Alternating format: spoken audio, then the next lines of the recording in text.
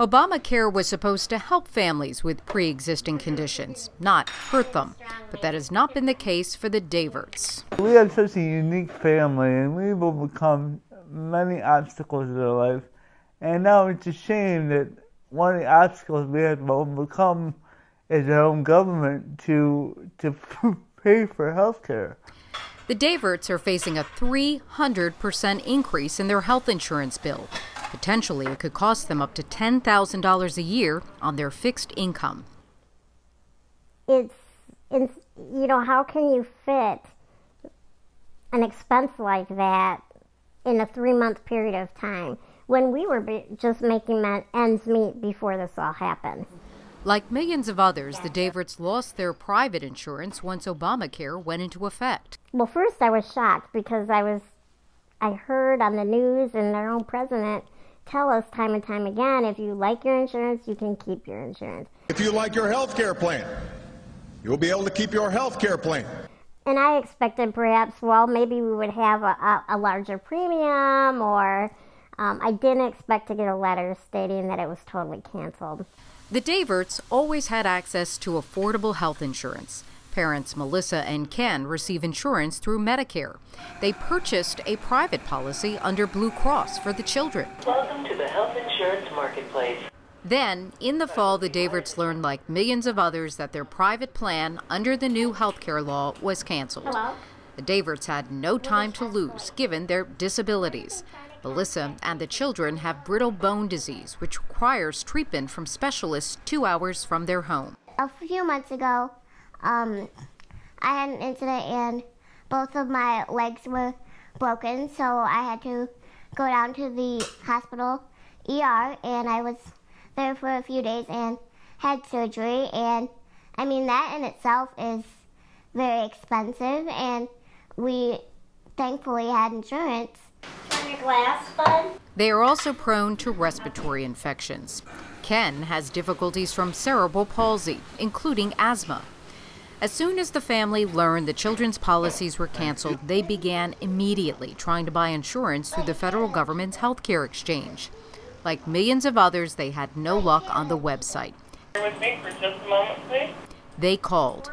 After 1 hour of answering questions, they were told they would get a response 1 day before the deadline to sign up. On that day, they were put on hold for 30 minutes and disconnected. They waited another 30 minutes, only to be told this. The woman came back and said, well, we've lost your application. So, you've lost my application? I don't understand how that could happen. Well, ma'am, we can't find it. You're going to have to apply again. So they did. Now it is 3 days before their insurance expires, and still no word. Melissa called back and was told something she didn't think possible under Obamacare. They couldn't buy insurance for their children on the exchange, and their representative couldn't explain why. But I'd be more than happy to do a new application to see if it makes anything. Apply through Medicaid directly. I have already tried to apply for Medicaid for my children like 3 weeks ago. They're not eligible for Medicaid. So that is silly for us to do that again. Are you saying that I have to reapply for them again? This would be the 3rd time. The Daverts found a plan, the one that will cost them up to $10,000 a year. But because it is through the private market, they won't qualify for subsidies by going through the exchange, if they qualify. To help pay the bill, Ken is back in the job market. I can only work part-time with my condition, but I can get a couple hours, about 20 hours a week is about all I can work. But it will certainly help in the long run. The family will apply again for health insurance on the federal exchange. Even if they are successful, they doubt they'll qualify for subsidies. The children can qualify for a state program that will pay for out-of-pocket medical expenses related to the bone disease. But beyond that, they face a looming bill year after year.